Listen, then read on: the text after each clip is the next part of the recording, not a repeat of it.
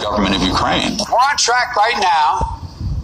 I'm on track to be the first president in history to lower the deficit by over $1 trillion in 1 year.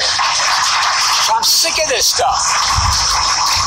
We have to talk about it because the American people think the reason for inflation is government spending more money. Simply not true. Inflation is not created by COVID. It's not created by Putin. It's not created by greedy corporations gouging their customers. There's one source of inflation. The actual definition of inflation is an expansion of the money supply. And it's the Federal Reserve that's been expanding the money supply. They've called it quantitative easing, but they keep creating dollars, and it's the U.S. government that spends those dollars into circulation. And as it does that, the value of each dollar goes down, and so the price of everything that you buy with dollars goes up. And they're saying 7.9%.